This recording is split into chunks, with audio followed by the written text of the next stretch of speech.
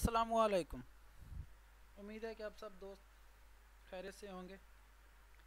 आज हम अपने चैनल ई फॉर एजुकेशन पर केमिस्ट्री से रिलेटेड केमिस्ट्री की ब्रांचेस में से एक ब्रांच डिस्कस करने जा रहे हैं आपके साथ, जिसका नाम है बायोकेमिस्ट्री।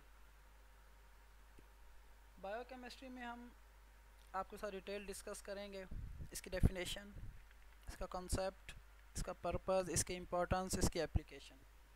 इसलिए मेरी सब स्टूडेंट्स से ये रिक्वेस्ट है कि सिर्फ डेफिनेशन तक महदूद ना रहें कि हमने पढ़ ली, रटा लगा लिया और हमारा काम पूरा हो गया, हमने हक अदा कर दिया। ऐसा बिल्कुल भी नहीं है। So let's start with the definition. Biochemistry. In this branch of chemistry we deal with the compounds of living organisms and their metabolism in the living body. So biochemistry, obviously bio means life and chemistry means the role of chemistry, the importance of chemistry in our lives, the lives of plants, animals and human body. तो definition से मतलब यही हो गया कि clear हो गया कि बायोकेमिस्ट्री में हम लिविंग ऑर्गेनिजम्स के बारे में पढ़ते हैं।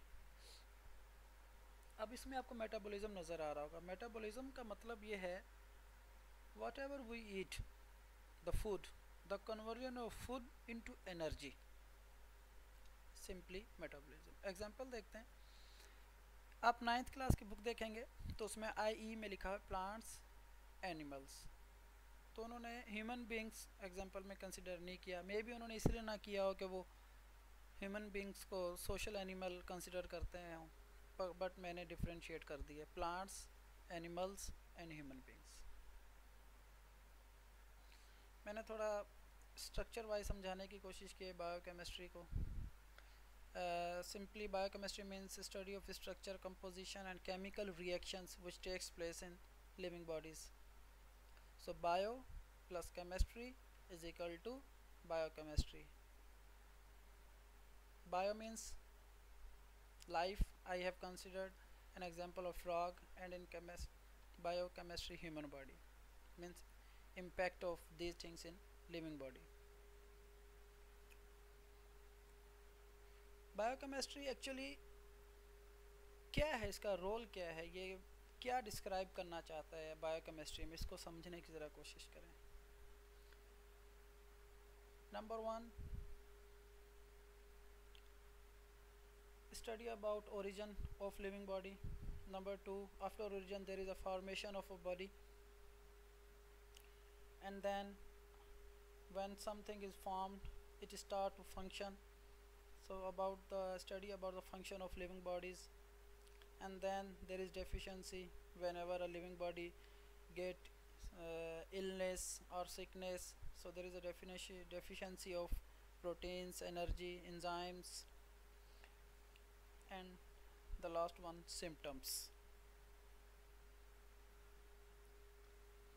Importance of biochemistry, important one. It helps us to understand the biochemical changes that takes place in a person. How? Number 1, kidney disorderness.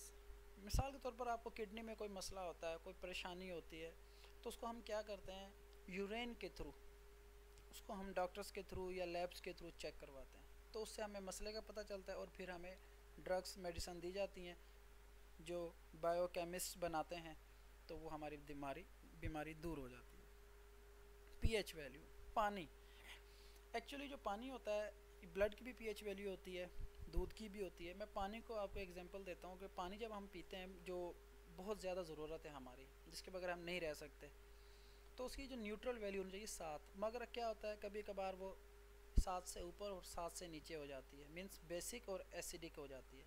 तो क्या करता है कि हम लैब से चेक करवाते हैं। जब चेक करवाते हैं तो पता चल जाता है भाई ये पानी जो है मिनरल वाटर है, तो इसकी 7 है, तो ये आप पी सकते हैं। मिनरल वाटर या जो भी पानी इसकी 7 वैल्यू होगी तो वो हम पानी पी सकते हैं, तो उससे हमें कोई ख़तरा नहीं है जिस्म को।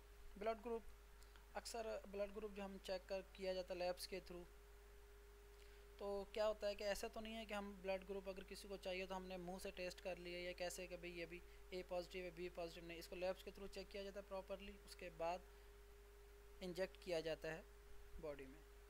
फूड तो आपको पता ही है, जिस तरह से कौन सी फूड है हमारी जिसमें हमें लिपिड्स मिलते हैं, कार्बोहाइड्रेट्स मिलते हैं, एंजाइम्स मिलते हैं, प्रोटीन्स मिलते हैं, विटामिन्स मिलते हैं, तो वो फूड डॉक्टर वगैरह अक्सर बताते हैं हमें कि ये चीज़ खाएं तो इससे प्रोटीन्स मिलेगा। तो ये भी बायोकेमिस्ट्स की मदद से हमें पता चलता है। पोल्ट्री फार्मिंग, मुर्गियाँ जो हम पालते हैं तो इनकी बीमारियाँ हो जाना, फिर इनके खुराक, इनके इंजेक्शंस, इनको सारा कुछ ये करना, जो जानवरों के डॉक्टर से हम इसको रेफ़र कर सकते हैं। तो ये बहुत इम्पोर्टेंस है हमारी लाइफ में, प्लांट्स की लाइफ पे, ह्यूमन बॉडी पे, एनिमल्स पे बायोकेमिस्ट्री। अब आपको एक क्लियर करने के लिए मैंने ह्यूमन बॉडी से रिलेटेड एक एग्जांपल कंसिडर किए ताकि बायोकेमिस्ट्री आपको क्लियर हो जाए कि इसका क्या रोल है हमारी बॉडी के ऊपर। सो डाइजेशन प्रोसेस जो होता है हमारा, उसमें जो नंबर 1 जो स्टार्टिंग होती है जब हम खाना खाते हैं तो वो स्टार्ट करता है इंजेशन से। Ingestion means the entry of food from our mouth and then food is mixed with saliva. This is ingestion. Number 2, propulsion. In propulsion we swallow the food and then movement of food takes place and passes through the food tract. Number 3, physical digestion. In physical digestion, whatever we have chewed, food or fruit or a meal, and then food breaks down with the help of tongue and teeth into pieces. This is physical digestion. We also call physical digestion a mechanical digestion. Because why? Because our mouth parts takes place for breaking down the food. And then we have chemical digestion, fourth one. In chemical digestion, what happens? The food breaks down in small intestine. So in small intestine, for example, the proteins of the food break down into amino acid for a good digestion. So in chemical digestion, food breaks down in a small intestine. And the fifth one, absorption. Absorption simply means after physical and chemical process, the food breaks down and we receive some sort of energy through our blood stream, and then blood circulates from our toe to head and we get energy. Last one, defecation.